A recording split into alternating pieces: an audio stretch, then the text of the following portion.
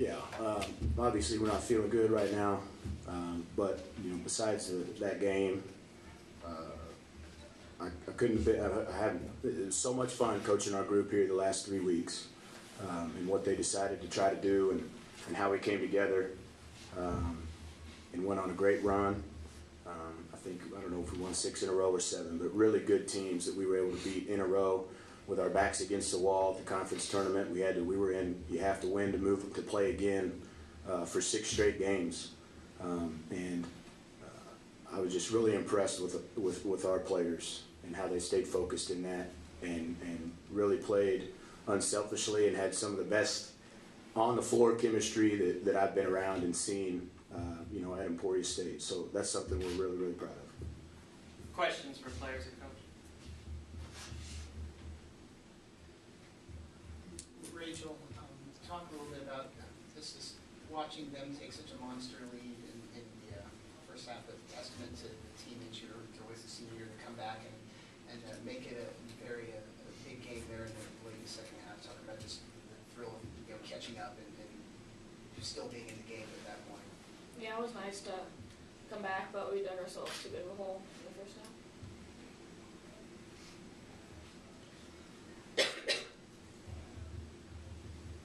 Jory, from your vantage point, what did you think of that last play? Did you get a feeling of whether it was happening or not? I don't know. I really felt I saw the red light go off before his arm went up. That's what I thought. Whether it was a foul or not, I don't know. Laura was on the ground and it was a turnaround shot, so. I don't know. They called it on 11. She was laying on the ground, so I'm not sure, how she fouled. You just, you hate to have it in like that. They had the ball under with 6 seconds and missed a shot. We got the stop. And then, she flails a shot up there and gets to shoot 2 shots. You can tell us we should have got the rebound, I guess. But I don't want to talk about that play very much. Brianna, talk a little bit about the defensive pressure you guys put on in the second half. You got several big threes kind of going that run in the first half. In the second half, you guys kept their shooters a lot more off balance and held them in check a little bit. Yeah, our transition defense wasn't very good in the first half. We didn't take threes off. We didn't hold them to a goal at all. The last, I think, 5 minutes maybe of the first half kind of got settled down. And we came out better the second half playing defense, but I feel like, the shot went up at the end. Good defensive possession, they kind of missed a shot. So. Marissa, the effort and the emotion it takes to come back in a game like this is obviously monumental. To have it end that way, how brutal is that? Obviously it sucks. No one wants to lose. No one wants to lose in a championship game. No one wants their season to end, especially when it ends like that in a controversial call. Jordy, you alluded to it in your brief statement, but just talk about the fact that, after those 2 tough losses at home, I believe it is 7 in a row that you gals went on, that your team went on to win. People are wondering how you guys fit to the NCAA tournament, just to heat up. Just how big has that stretch been? Here you are in the regional championship game, and people were wondering how you would fare in the conference tournament 3 weeks ago. Well, I don't know exactly. You'd have to ask these guys what it was specifically that made us decide to start playing.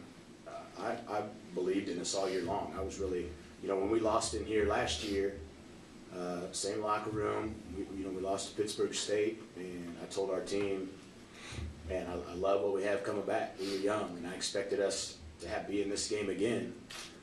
Now our season didn't get off to a very good start, and it wasn't looking that great at the start of second semester, but sometimes it's a little bit sweeter when you have some adversity, and then you get it going after that, and you just have more recognition of what it takes. And I just think, our players decided they wanted to get it going and have a chance of doing something, and it was a fun run, this last couple weeks, and it just, it's awful that it has to end.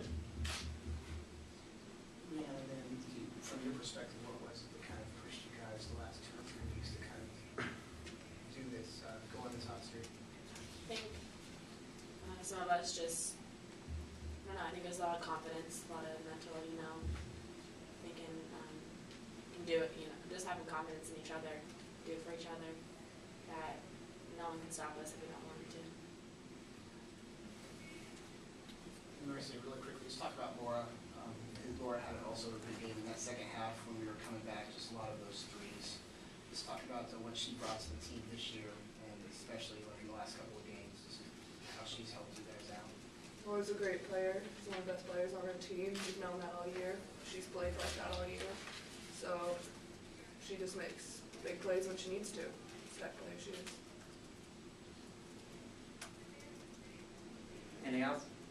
Jory, cut your post-championship game MIAA speech in the locker room talking about putting something back, putting a big bag of cash in.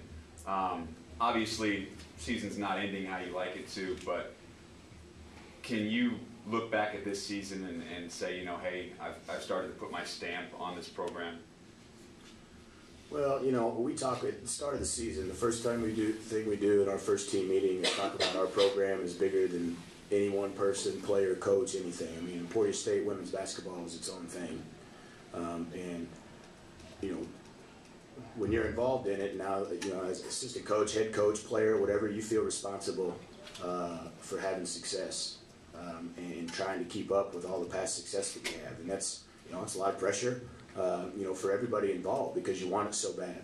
And, I think, obviously this year, definitely, I feel like we put some money in the bank. The MIAA Conference Tournament Championship is something that we haven't won in 10 years. Never won it since it's been in Kansas City. It was a great 3-game tournament for us. And then to come here and make a Sweet 16 round again and have an opportunity right there to go to the Elite Eight. I feel I'm pleased. Obviously, when we were 7-6, it wasn't any fun, and we didn't look very good. But what we did after that is nothing but positive, and I think I'm excited about next year already. I know what we got coming back, and I know what we got coming in. I know who we have sitting out this year, and we should be a pretty darn good team next year. Anything else?